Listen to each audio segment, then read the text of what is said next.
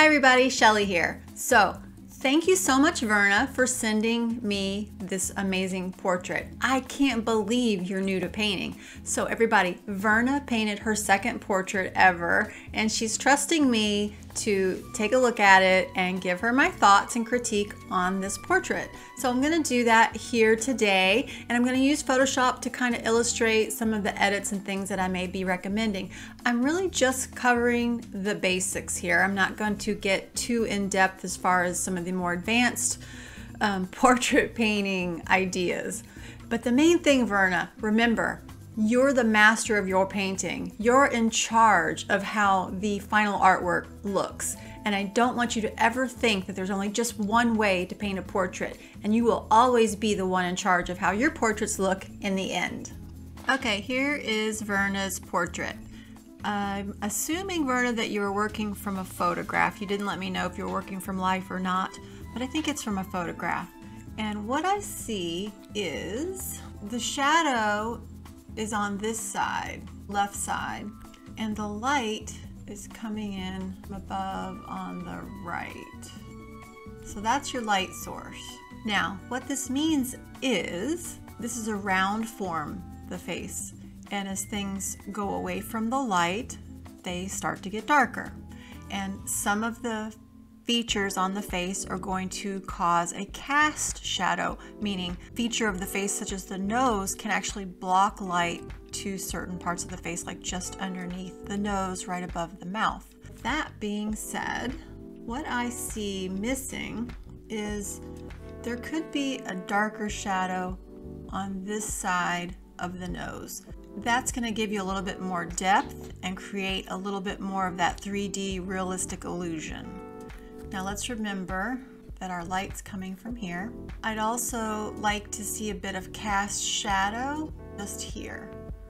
Cast shadows are pretty dark, so that's going to be as dark as at least this shadow here in the neck area. So the other thing, when you have light coming in from above on the side, it's going to create what is considered a Rembrandt type lighting, which we want. It's ideal. It really helps to push the effect of the 3D look of the face. So what that gives you is this little triangle of light here on this far cheek, and pretty much the rest of the face on the shadow side will be in shadow. Now, this underneath part of the neck, this is cast shadow. So that's going to be really dark, which it is, so that's good. So let's take a look at where the shadow should be. We need to see more shadow in this area. I'm going to darken that up. Now, also the eye sockets sunken into the head a little bit. I want to see some more shadow in this area. And the shadow, I can see you've got a little bit of it here coming down and around the face. So all of this area is going to need to be a little bit darker. And your shadow colors are usually a reddish color, a little warmth, and your lighter colors are going to be a little cooler. And it seems like you've got that going on here, so just stick with that. Okay, the other thing is the eye on the right here, it's going to be missing a little bit of light, because if it's the light's hitting here, remember this is sunken in, and especially on men, the brow line is protruding outward, so it's going to create a little bit darker effect here in the eye. Not as dark as the shadow side over here, but definitely more dark than what I'm seeing. The other thing, Verna, is there's 3 zones to the face. So imagine the light is coming from above. The forehead is receiving the majority of light. It's going to be the lightest area in your portrait, and it's also going to have a little bit of a yellowish tint going on because it's closest to the light source. That brings us to the second zone, which is the middle, and that's going to be pinker. And this is because the nose and the cheeks tend to have blood vessels that run closer to the surface, and we can tend to see a redder tone in the face in that area. And then the third zone down here, the lower part of the face, it's furthest from the light, rolling underneath a little bit. So it's going to have a grayer or a greenish cast, especially on men. If they're having a little bit of whiskers or beard show, then you definitely want to get a little less saturation in this area and paint it with a greenish gray tinge. Now on women, I tend to go towards the purple spectrum. Now Verna, you said you wanted to be a little bit more painterly, which I love that. That's how I like to do portraits as well.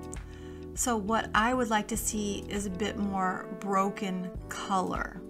So let me explain and I'll demonstrate what that looks like. You want to let some of the background pull into the shadow side of the hair here, and you can just break up that hairline a little bit there. You can even do it a little bit with the ear. It's just slight. I like that you have the ear in shadow. Good job with that. And then you can also, when you're painting the hair, same thing, you just letting that line be more messed up, not so perfect. You can even do that with the clothes. Just let that background kind of pull in a little bit to break up some of those perfect lines. So there we have some broken edges. To have a more painterly effect, you don't want to have all the edges in your painting be 100% crisp. So it's good, Verna, that you know you want to have a more painterly style. So with that in mind, you just let your brush marks lay down and stay. Don't blend them.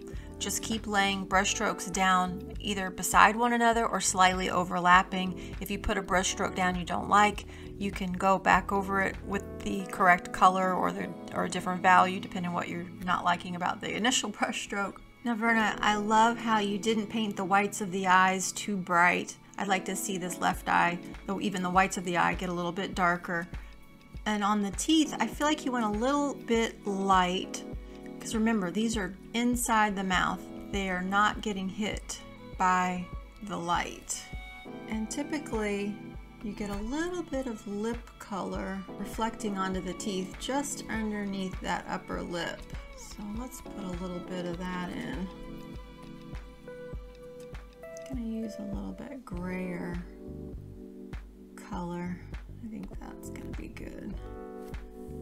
So there, we've taken down that teeth color a little bit. I like the way you did the glasses. Got some nice highlights on there.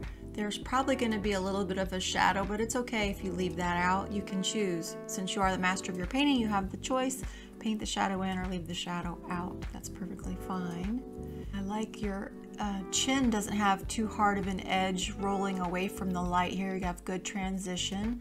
What you can do, just to further that transition along a little bit, let's grab, I want a nice warm skin color. So somewhere about there. So you would just transition with a little bit more warmth before you hit the shadow.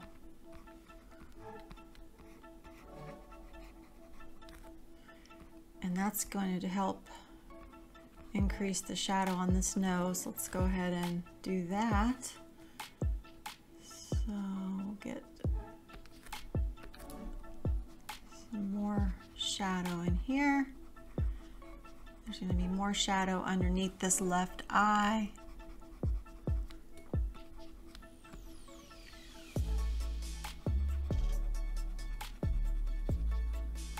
A little bit more coming onto that cheek here. So we're looking at that as if we had the Rembrandt lighting happening.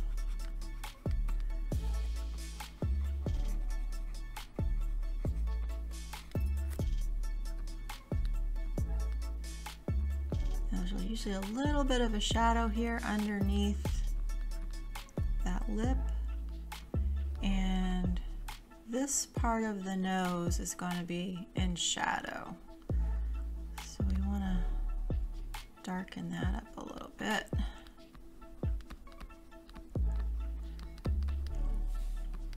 A little bit darker. And get this cast shadow in. Remember, your shadows, even your hard cast shadows, need to be warm. Paint them with a warm, dark color. Bringing that cast shadow down a little bit into that neck, just to pull up the 3D effect. This ear got a little bit cool. Keep your shadow colors all in the same color family. And I'm just punching up the shadow here on the side of the nose to further along that Rembrandt lighting. You did a good job with painting the nostrils. You didn't put them too dark. A lot of times students will put those very dark. You did great. That's not something you want to have. You don't want the darkest part of the face to be the nostrils. And they're always painted pretty warm. So you did a good job with that. We're going to add a little bit in here because this eye is also just hidden a little bit from the light because of the way that the forehead protrudes out over that eye. Now you've got this pretty bright highlight here on the cheek. So if this is going to stay this bright, then we would need to brighten up the forehead. So you have the option to darken this highlight on the left cheek or lighten the forehead. I tend to lean towards darkening this cheek area. So let's grab this cheek color and just bring it down a little bit. I'm going to keep it a little bit more saturated as well, since it is in that shadow side. So we're just going to darken that guy up a little bit.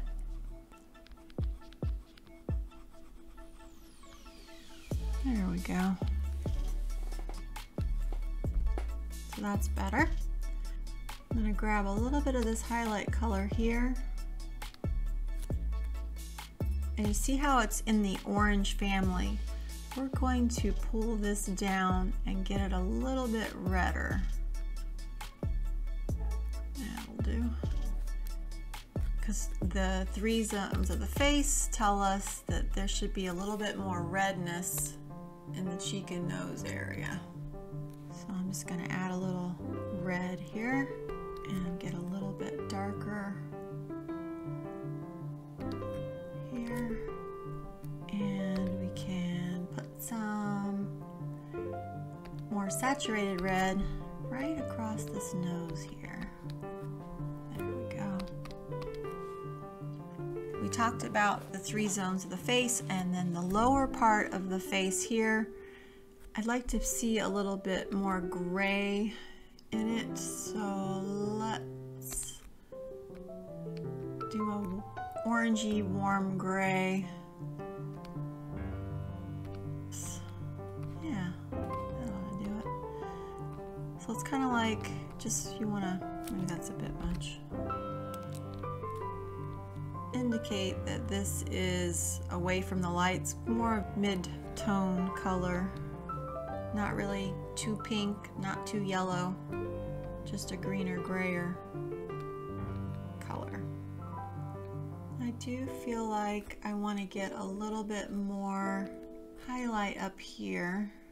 So let's take this a little bit into the yellowish world, and we'll pop a highlight right about here. Let's go a little bit lighter, subtly adding that highlight there. And the other thing we could do is put a little highlight on the nose. So remember, the light's coming from this side and above, so there's our little highlight. So that's some of the basics, Verna, that I would suggest for improving your portrait. So here's where we were, here's where we went. It's very subtle, the changes, but I think it's taking you in the direction that you had described you wanted to go towards, being a more painterly portrait in style. So if you wanted to have even more drama in your portrait, then you want to have some more lost edges, and to do that I would suggest putting a shadow in this left area. So let's do that now.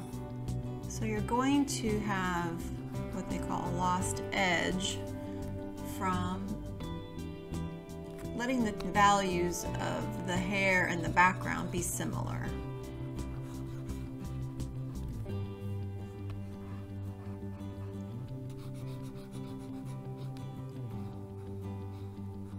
So when you do that, it lets your face pop forward a little bit.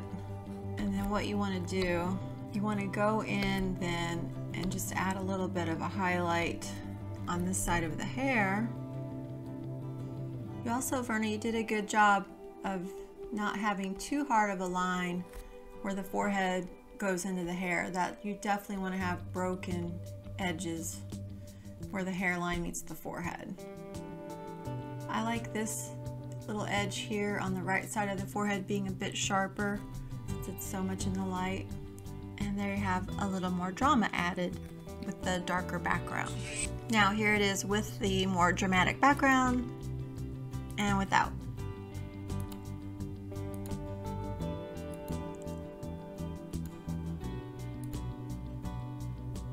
Of course, I would paint the background a little nicer. This is done on Photoshop with my Wacom tablet, and I am much better with an actual paintbrush and oil paint.